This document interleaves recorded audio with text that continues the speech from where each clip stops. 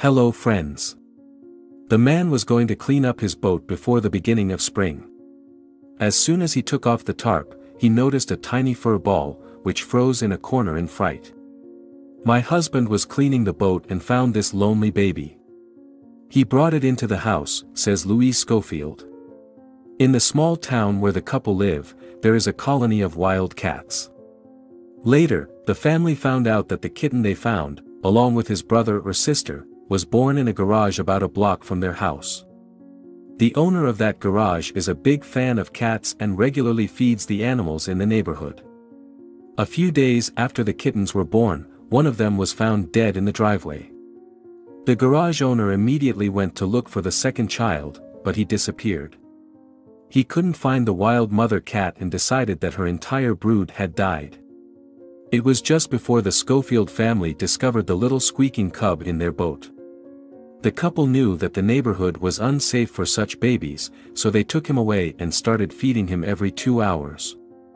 We took full custody and became his surrogate parents. We gave him food, helped him go to the toilet, petted him. In general, they did everything that his mother would have done, recalls Louise. People gave the new pet the name Whisker. The little friend joined 3 other cats living in the house, who were also rescued at the time.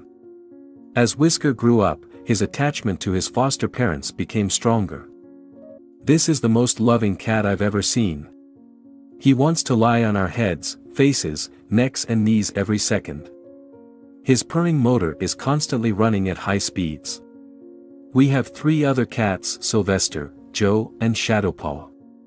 And Whisker gets along great with them all. However, his main playmate is our Chihuahua. They love to fight and chase each other around the house, says Louise.